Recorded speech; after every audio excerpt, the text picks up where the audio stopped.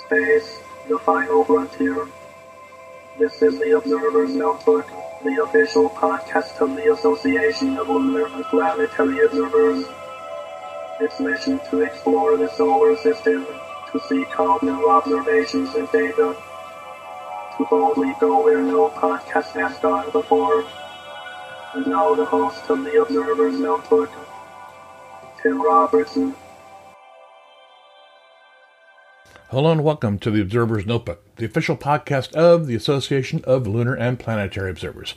My name's Tim Robertson, the host of the podcast and also the coordinator of the training program. Thanks for downloading and listening.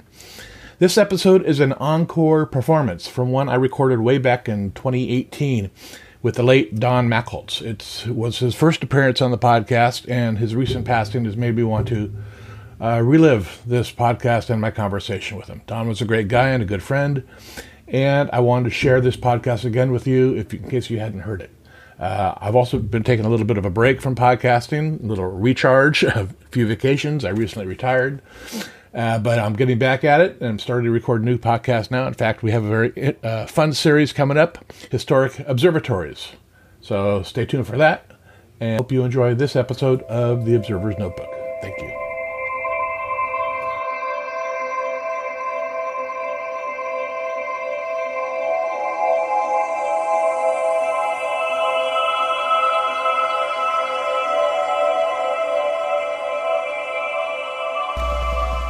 All right, I'd like to welcome everybody back to the Observer's Notebook podcast. I'm speaking today with a very special guest, Don Machholz. He's the past coordinator of the Comet section of the ALPO, and he's also discovered 11 comets.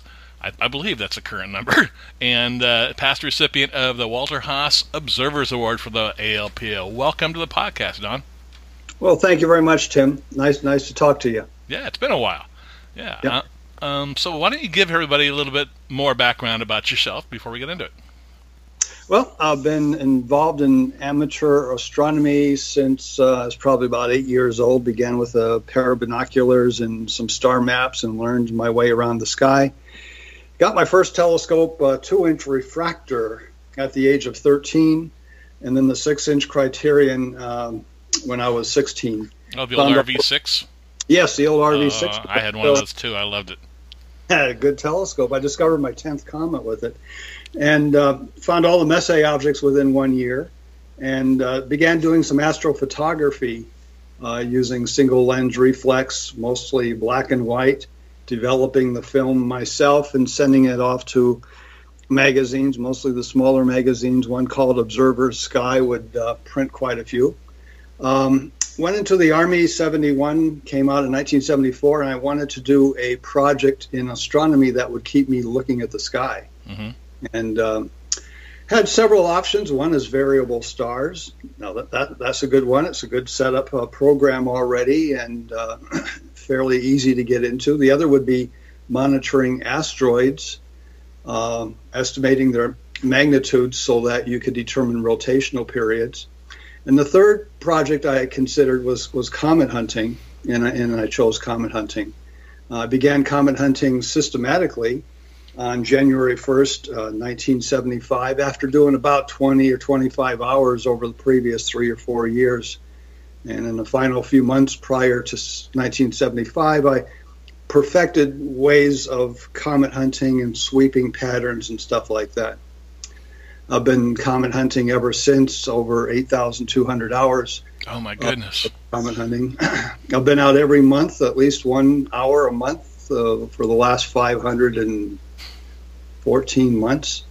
And discovered 11 named comets, also picked up periodic comet DeVico when it came back. I've had several occupations. I'm still employed. Self-employed right now as a real estate appraiser. I've been doing that now for about 15 years. Wow. I work about 60, 70 hours a week, and most of the work's done out of my home. Of course, you do have to inspect properties and see the comparables, so I'm usually out of the house about once a day for a couple hours, and the rest of the time's at home. 60 to 70 hours a day? A week? No, a week, yeah. I keep. And you have time for comet observing? Yes, I do. Well, that's done at night. Yeah. And, so you don't sleep? I don't get a lot of sleep.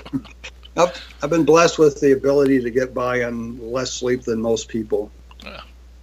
I have a degree in laser technology. I did that from about 1984 until about the year 2002 or so, when I switched to become a real estate appraiser.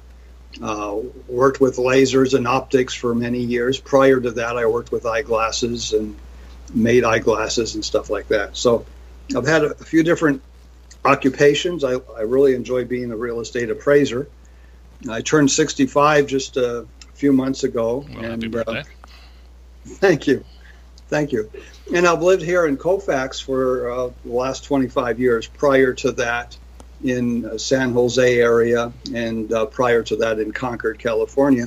And those three locations is where most of my astronomy has developed, beginning in Concord and then over in San Jose for 15 years and here for the last 25, 26 years in Colfax.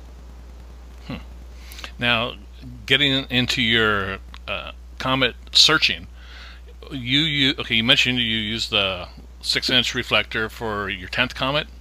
Yes, that's correct. What type of equipment have you used to search?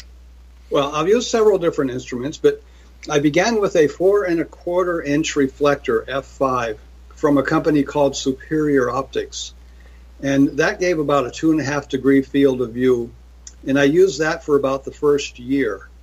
And about halfway through the first year, I ordered a 10-inch telescope mirror from Coulter, f3.8, and I built the telescope around it. I began to use that around October of 1975. And I used that for about the next 25, 30 years. I discovered 4 comets with the 10-inch f4 reflector. Then I built a pair of binoculars using aerial photography lenses. These are old war surplus ones. The front objective is 6.2 inches across. The back, it's got 5 elements. Each lens has 5 elements and weighs 22 pounds.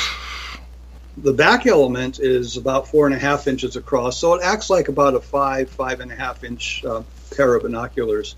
And I built that in 1983, and I discovered 4 comets with that. I used another one of those lenses. In fact, I have several of those aerial photography lenses, and I built a telescope with a one objective, a single telescope, not binoculars, with a eyepiece giving about a 3.5 degree field, and discovered my 5th comet with that instrument. And then the 10th one was with the Criterion 6-inch Dynoscope. And then in the past 11 years, I've been using an 18-inch f4.8 reflector here in Colfax, and I found my most recent comet in 2010 using that instrument. Yeah. Now, I want to remind our listeners, every single one of these discoveries were visual, right? Correct. You had no CC imaging, no going to the Catalina Sky Survey and looking at photos from there, but these are all things that you witnessed with your naked eye, looking through the telescope. Right. I do it the old-fashioned way. I continue to search the old-fashioned way, and I enjoy it. I enjoy the view through the night sky, and I enjoy the challenge. Of course, now it's even a bigger challenge to visually discover a comet. None has been visually discovered since 2010. Yeah, I wanted to talk to you about that. That's because hasn't it taken kind of the fun out of searching? Well, you won't yield as many discoveries, and at the same time, there's fewer people searching visually. In fact, almost nobody is visually searching anymore. But there's still some areas of the sky that are not covered very well by the big search programs. And I believe that there are comets with particular orbits that can get through that big network out there and could still be discovered visually. Yeah, I remember one year I was at Riverside Telescope Makers Conference, and you were up there, and you discovered a comet that, was that your second comet? Or? Yes, my second comet in May 27th, 1985. Yeah. Yes. Yeah, that was all the buzz up there that weekend. I remember that. That was pretty crazy. Yeah. Yep. Now, let's go back to your first one. Yes. Do you remember? I'm sure that's pretty ingrained in your brain. What the feeling was like, what you were doing, where you found it. Yes. September 12th, 1978, at 5:16 in the morning. And you sure it wasn't 5:17 in the morning? It was. No. I was searching the morning sky from Loma Prieta. When I lived in San Jose and Los Gatos, I commuted 40 minutes each way to a mountain called Loma Prieta in the Santa Cruz mountain range. And I set up my telescope at about the 3,200 foot level, just along the side of the dirt road. Did that for 15 years, did the Messe marathons from there. A really wonderful sight. In 1976, I was there about 200 times that year. But typically about 100 times a year, I would drive there, and most of my sessions were done in the morning. That particular morning, it was fairly windy, and I set up and covered a couple of northern areas, and then I thought, okay, I've still got half hour or so. So I began sweeping a southern area, which would have been from 20 degrees declination south in the southeastern sky, beginning at 6 hours right ascension. So I began sweeping at 6 hours, 42 minutes or so. You've got the star Sirius at minus 16.5 degrees or so. So I thought, okay, I'll sweep a little bit further north. I'll begin a little bit further north just so I pick up the star Sirius, and then I'll kind of know where I am in RA as I'm working my way down toward the horizon. And I remember seeing the star Sirius. Okay, I know where I am. Started moving the telescope south, and about 2 degrees later picked up a little fuzzy object. And I thought, okay, could this be glare, a reflection or anything? And as I moved the telescope around, it seemed to be a real object up there in the sky. Now, by then, I knew the sky well enough to know there should not be anything fuzzy there at 11th magnitude, 10.5 magnitude. How many hours had you logged up to this point? 1,700 exactly. Wow. And with many of these comets, the first thought within a couple seconds is, this is a new comet. Really? It comes that fast. Because you know the sky that well for spending that many hours.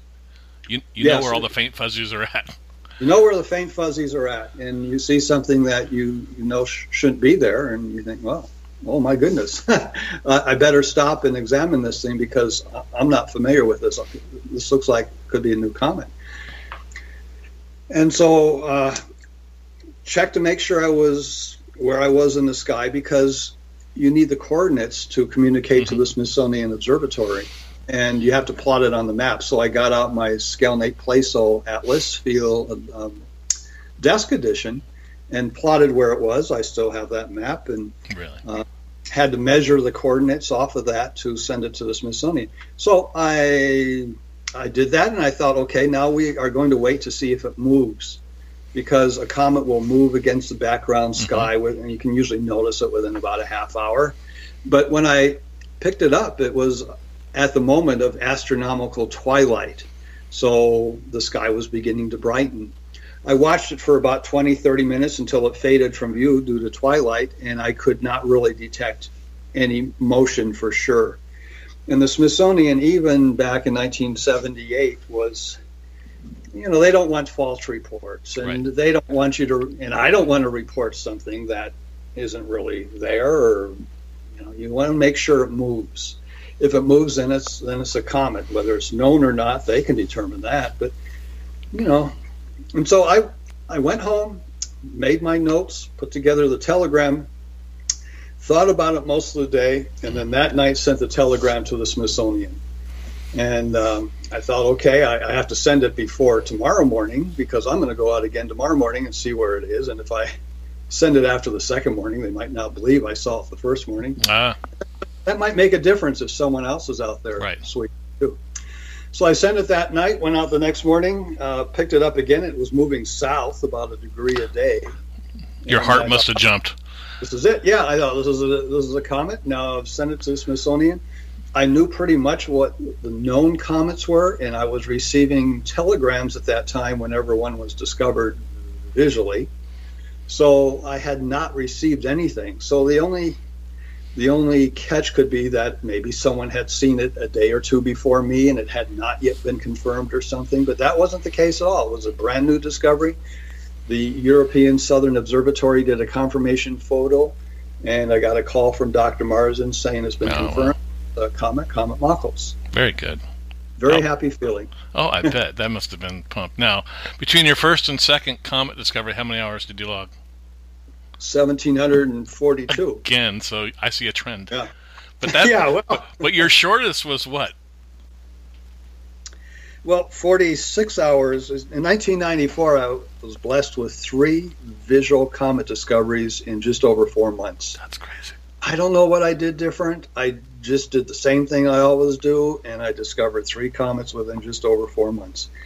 And one of them took only 56 or 46 hours to find from the previous one. That's crazy. Now, okay, you talk about sweeping. Can you talk a little bit about your process for scanning the sky? Obviously, you're not doing the entire sky at night. No, but there were some months in 1976, 77, 78, 79, 80, in which I covered, in some months, almost the whole sky, North Pole down to as far south as I could go, and east all the way through opposition over to the west, and that would take about 30, 40 hours to do that. But the way I do it, I look through the eyepiece and I slowly sweep the sky. I keep the telescope in continuous motion, and I'm looking for a fuzzy object, and that does take some practice. Mm-hmm. And I developed an eyepiece with a 105-degree field or so, but when you get out near the edge of the field, you can miss things. So right. The most practical fields, usually 50, 60, 80, up to 80 degrees, that you can catch at the same time. And so I'm looking for a fuzzy object. And of course, you pick up a lot of galaxies and clusters and stuff like that. I sweep usually in only one direction. When I had an equatorial mount, I swept from near the equator, usually away from the equator. And when I got to the end of the sweep area, which for the 10-inch telescope was 20 degrees, and with the big binoculars was about 40 to 60 degrees, because I could sweep faster with the binoculars, even though the field of view was about the same. You're using 2 eyes, the contrast is better. Oh, I see. Well, I get to the end, I swing it back to near the beginning, and then move the instrument half a field or so down. So you're using like an alta-azimuth mount then, that makes it easier to do that. Yes. Although with the equatorial mount, I would do it too, and it's just you're sweeping high in the northern part of the sky and a little bit lower as you move further south. It can get a bit uncomfortable, but you get used to it. Yeah, I would assume that when you're looking for a comet, it's either shortly after sunset or before sunrise, because that's usually when comets are their brightest, when they're closest to the sun. But what you're telling me now is you'll sweep anytime, basically. Well, back in those days, there was no major coverage of the sky by the search program, so the whole sky was available to us. True. Photographically, comets were being found mainly around opposition, but they were usually byproducts of other programs, and we knew that, and we were competing against those. But you're right, most comets are found within 60, 70 degrees of the sun, and they're usually brightest at that point, and they're usually brightening more quickly at that point. And the 2 areas to search are in the western sky after the sun has gone down and the sky begins to darken, and in the morning sky before twilight in the east. And the western sky is not favored as much because comets, well, for one thing, comets can be found in any part of the sky at any time by anybody. And if you remember that, you'll never say that comet hunting is unfair, because many times when someone discovers 4 or 3 or 4 in a 4-month period, I begin to think it's a little unfair. Well, there have been times that I would be out diligently searching, and then Dennis Milan and Berger and Kobayashi find a comet accidentally. Right. Or Alan, Hale, and Bopp are looking Right. at M70, and they discover a comet. And they True. weren't looking for comets at the time. And I'm out there searching, and that's just the way it goes. A comet can be found in any part of the sky at any time by anybody, and that's just the way the game's played. And those that are found in the western sky, however, in the evening, generally have been traveling. Comets generally travel from east to west.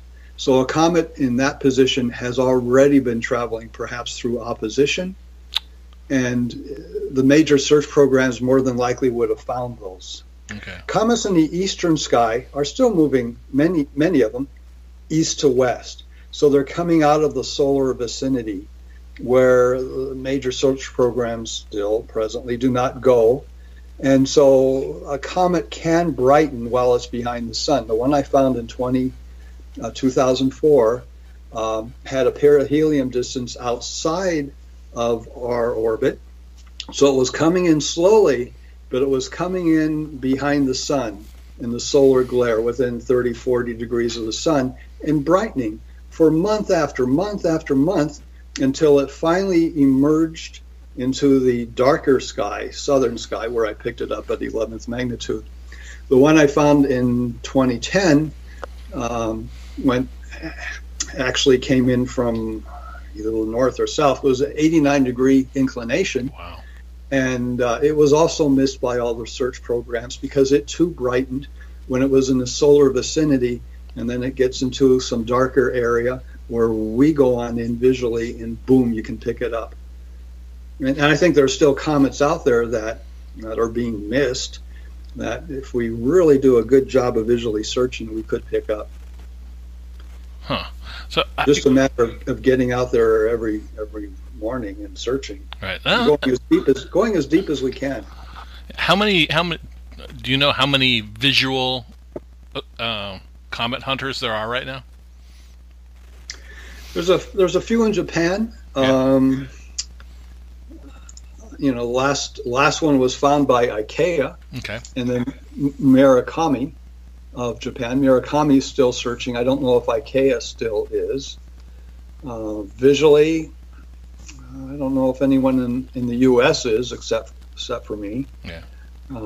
There's just a few, and I don't blame them. I mean, the odds are long. Yeah, the competition's tough with the Karolinska Sky Survey and everything else they're doing right now. That's crazy. Yeah, they're not even naming them anymore, I don't think. It's just like, oh, yeah. Here's another one.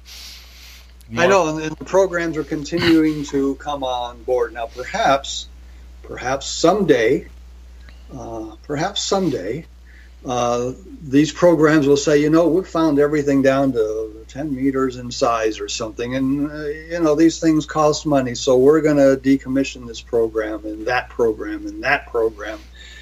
And, should that ever happen, then the long period comets coming in would be open again to people like me.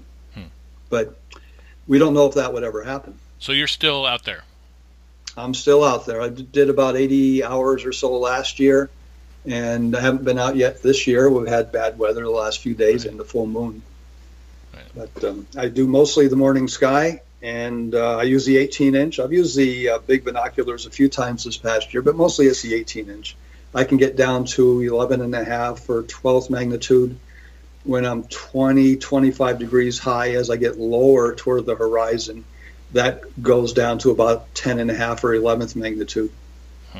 So you probably have an internal map of the sky in your head that you don't need to look up things anymore if you see anything. Well, when that was true when I was using the 10-inch and the big binoculars, because they could see down to about 10.5, 11.5. But now I'm using an 18-inch, and so I have electronic setting circles, a little box by Sky Commander sitting right by the eyepiece, and it tells me if there should be something in that field of view. So that makes it easier to identify those 11th, 12th, 13th magnitude things I pick up, sometimes 14th magnitude. While I'm visually searching. Yeah. Do you want to share any interesting stories you might have on any of your discoveries? Well, one of the most interesting comets I've ever found was my third visual comet discovery, May 12th, 1986. And at what time? 3:53, I believe, in the morning. Okay. And it was only about a half an hour before twilight, so I did see I suspected some motion on that one. That was found a couple degrees south of the Andromeda Galaxy. Oh, my. And when I first picked it up, it looked really tiny. So I stopped moving. I was using the big binoculars, and I thought, okay, boy, this could be fuzzy. I looked at it really closely, and yes, it was fuzzy. In fact, as I found out later, it had just outburst a little bit the day before. Anyway, this ended up being periodic comet Machholz-1, also known as 96P. And it's over the years, a lot of papers have been written on this comet. It goes closer to the sun than any periodic comet that's been around for a while.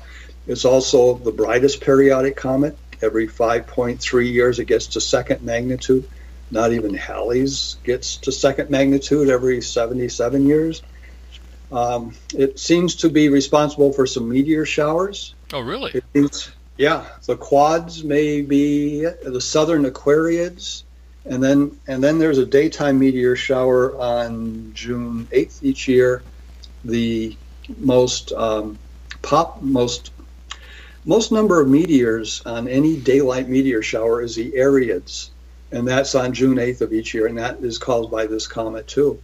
It's also responsible for two families of comets, the Kirk and the Marsden, one of those two. But there's a couple different families of comets that seem to have come off of this comet. Now, what do you mean by that? Sometime in the past, probably within the last 2,000 or 3,000 years, this comet broke up and some bits came off and they formed other comets. Oh, okay. They're in the same basic orbit? They are slightly different orbit now.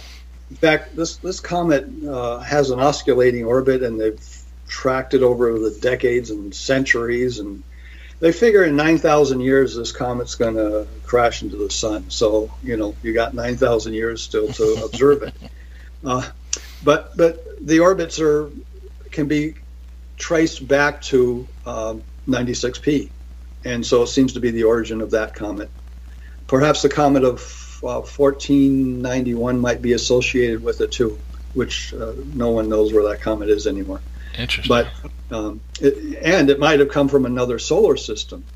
That was announced in 2007 when a study was done, and it had the least amount of carbon of any comet studied. And it's either because it goes very close to the sun, or it's been around for a while, or it might have come from a different solar system. And if it did, it could have traveled for 1 billion years between that solar system and our solar system. So it's just a very unusual comet, and the discovery was only a year after I found that one at Big Bear.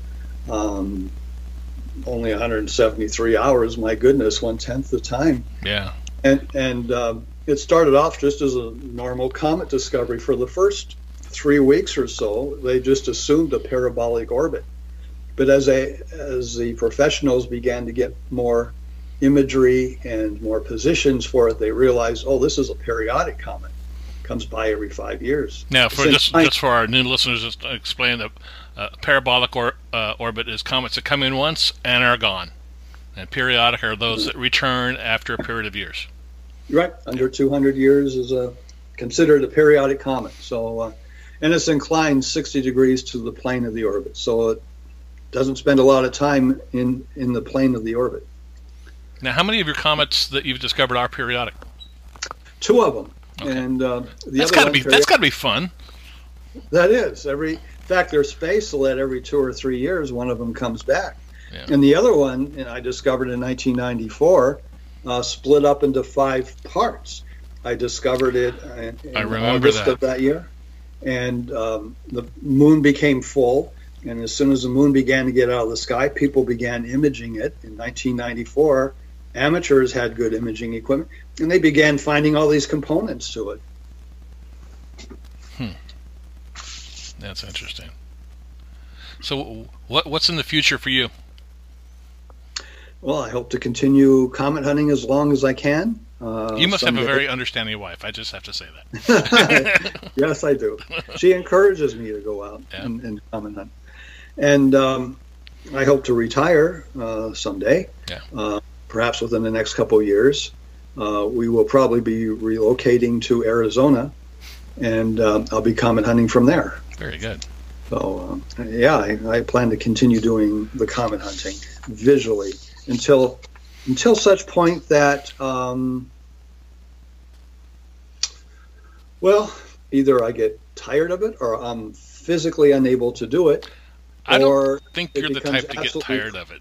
You've done it a long time, and I still hear the enthusiasm in your voice. So it's definitely something you love to do. Right, and I still think that for the foreseeable future, we can still pick them up. 3 things have to occur for a person to discover a comet. This was my comet hunting theory I put together back in 1976 because I had this great program to discover comets.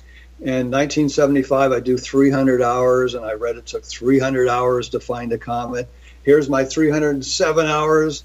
Other people had found comets. 7 comets were found in 1975 by amateurs, and I didn't find any of them. So I thought, what am I doing wrong? So I analyzed. I mean, no one probably had done more comet hunting than I had that year. But, that's just the way it is.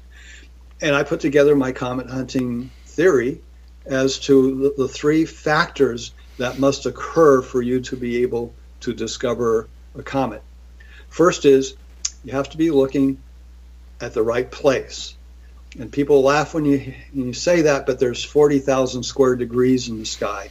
If you were going to go out tomorrow and cover only 400 degrees or 1% of that, where would you cover?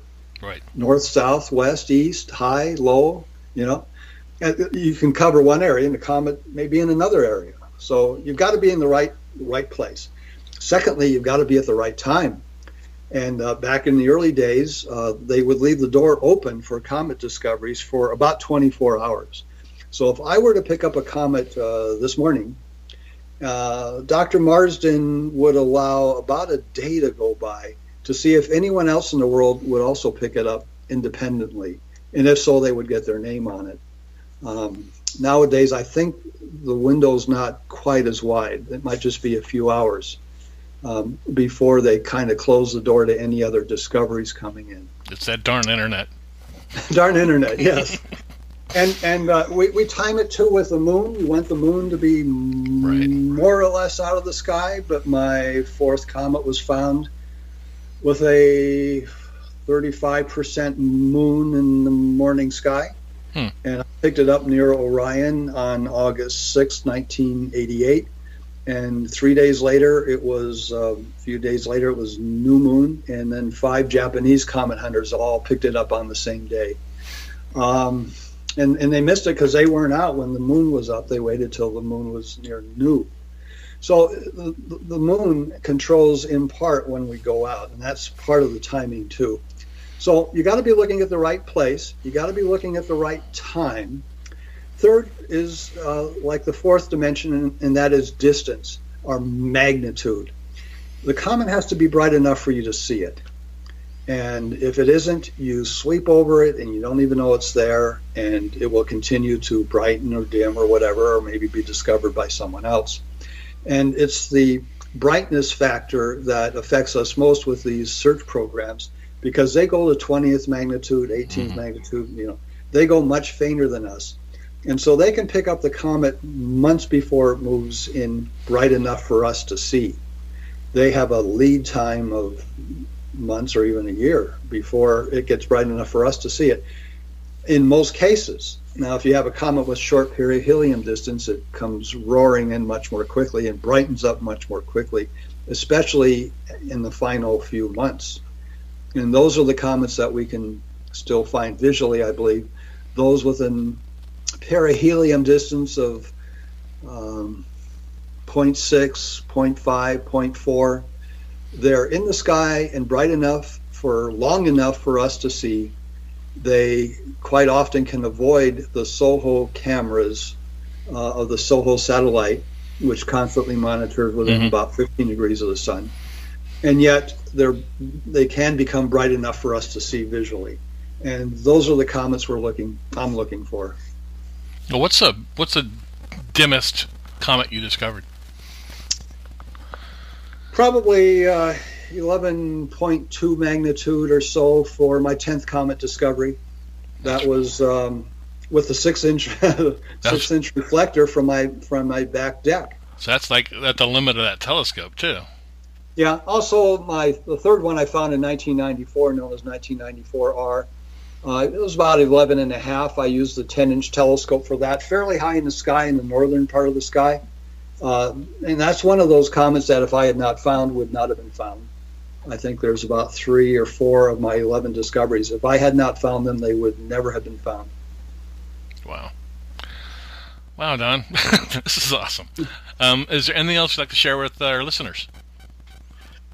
Well, I helped to develop the Messe Marathon, and that came from my comet hunting. I realized in 1978 or so, hey, I've become fairly good at finding faint, fuzzy objects near the horizon.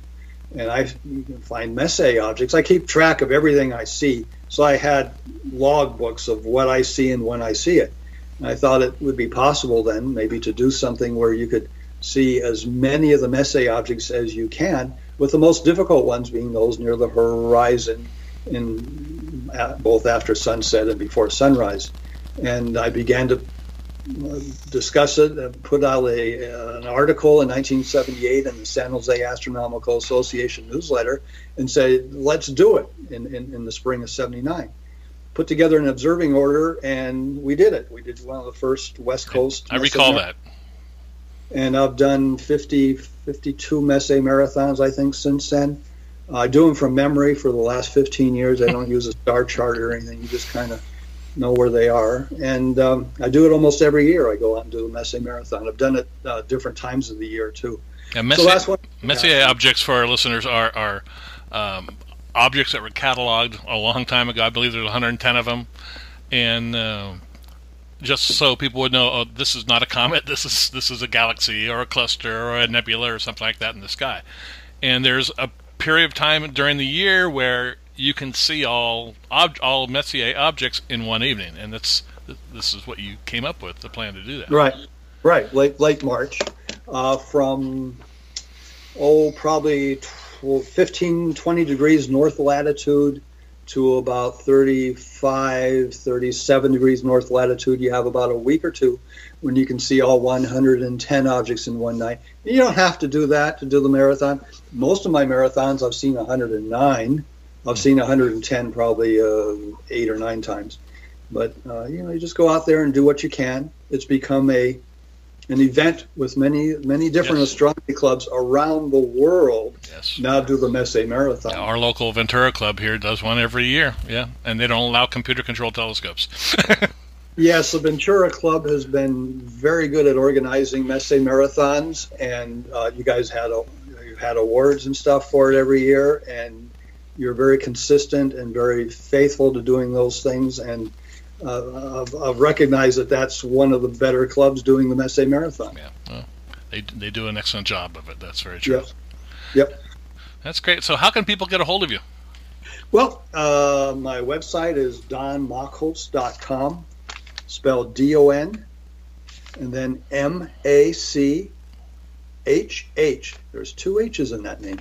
OLZ.com. And that's my website. They can also reach me through that website. And that's probably the best way to reach me. Okay. Well, Don, I really want to thank you for coming on the podcast. It was a pleasure talking to you. It's been a long time since we've chatted. Yeah. This was a lot of fun. Thank you very much. Well, thank you so much, Tim. It's been great talking with you today.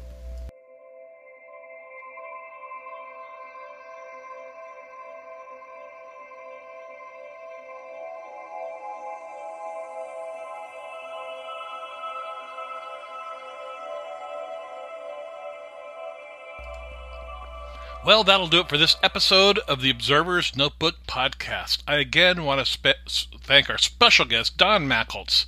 who came on today and told us a little bit about discovering comets, how he goes about searching for them, and some of those experiences in doing it. Thanks a lot, Don. It was a lot of fun. We upload a new episode of the Observer's Notebook every few weeks. You can subscribe to us on iTunes. If you do, please rate and review us. I really appreciate it. We're available on SoundCloud. The link is in the show notes. And also, anywhere else you can find a podcast, we're there. Google Play, iTunes, Stitcher, wherever. You can support the podcast. If you enjoy what you hear on the podcast, you can donate to it.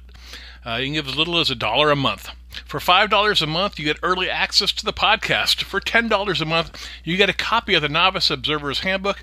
And for $35 a month, you'll receive a year's membership to the Association of Lunar and Planetary Observers, and also producer credits on the podcast.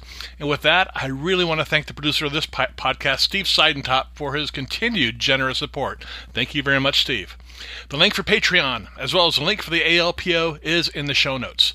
If you'd like to get a hold of me, my email is cometman@cometman.net, or on Twitter @ObserversNBPod. That's @ObserversNB, stands for notebook, pod. If you're interested in joining the ALPO, membership begins at only $14 a year. You can find out more at www.alpo-astronomy.org. You can also find the ALPO on Facebook. Just up in that search field up on top, just type in ALPO Astronomy and you'll find our Facebook page.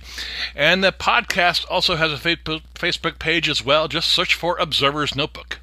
The ALPO is an international organization devoted to the study of the sun, moon, planets, asteroids, meteors, and comets. Our goals are to stimulate, coordinate, and generally promote the study of these bodies using methods and instruments that are available to both the amateur and professional astronomers. And until next time, my hope is you always have clear and steady skies. Thank you very much for listening.